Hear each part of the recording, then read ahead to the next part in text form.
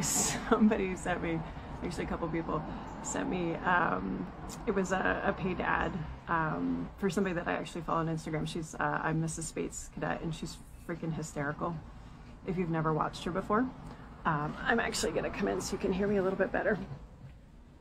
And it was a paid ad for, I think it was like Always Discreet or something like that. And they're like, oh my God, did you see this? She's totally promoting wearing a pad.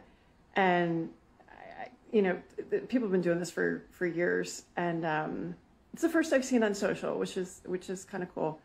But I started to scroll down through the comments. I'm like, okay. Lots of comments about, yeah, I'm glad you're talking about this. And then slowly, moms started to write, oh my God, you got to see a pelvic floor PT. And it's like the next bunch of comments were about seeing pelvic floor PT.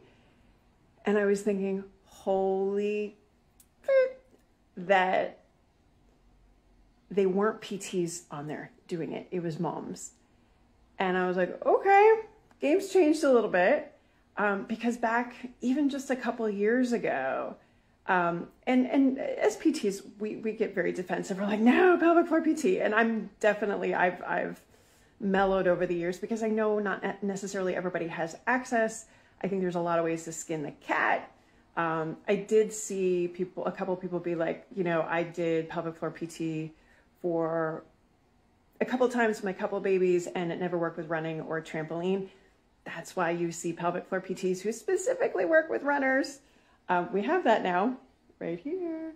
But it was the coolest thing ever. One, to have just a regular everyday person being like, yep, this is a thing. Everybody being like, hell yeah.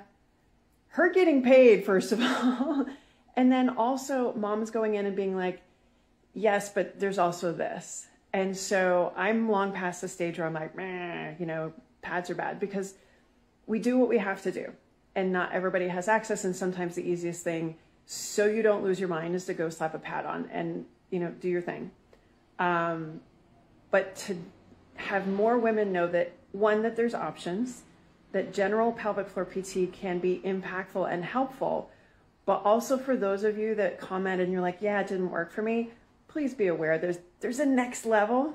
There's a next level beyond the basic, and that's for the situations that are a little bit more complex. But then those of us that this is our wheelhouse, because running's complicated.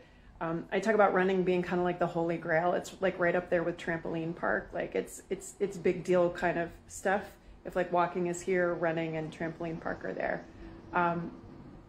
But before I commented, I was like, I just want to take a second, just let this sink in. And things have changed so much. Just over the past 2 years, 3 years, the willingness, one, for moms to talk about this as an issue, two, for them to talk about it in the context of sport, running, activity, that sort of thing. Three, for so many women to be cheering on pelvic floor PT when that was not even 2 years ago, even 3 years ago. Think, my kids are now 8 and 11. People would come in and like, this is a thing. I'm like, yeah, I have a job, and there's a lot of other people that have a job too. It's cool. And I know some people will be like, yeah, but she's talking about pads, and pads aren't the answer. There's another time for that discussion.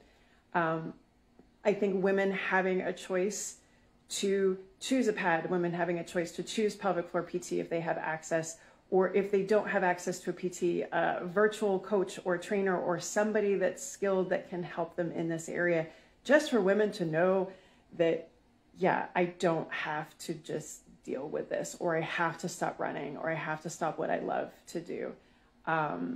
Just wanted to pause on that one. And I think lots of times we think ahead and like, oh, we want to eliminate, all of this, better pelvic floor care, postpartum care, that sort of thing. Yep, no, didn't give that up.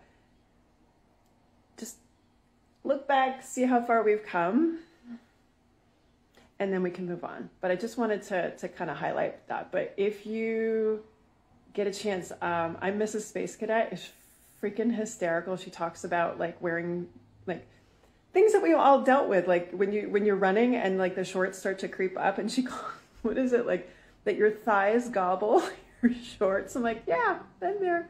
Trying to get her on the podcast. We've connected. Hopefully we can get her scheduled. But I'm super excited. She just seems super real.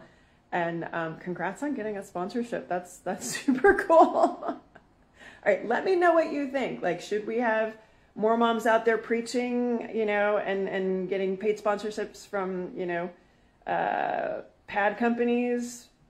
Should be getting paid sponsorships from PT companies? I don't know. Let me know what you think. What should be, who should we be cheering on at this point? Or we should be like, you know, if you can't do this dry, you shouldn't be out there at all. I want to know what you think. Hop in my DMs. Have a good one.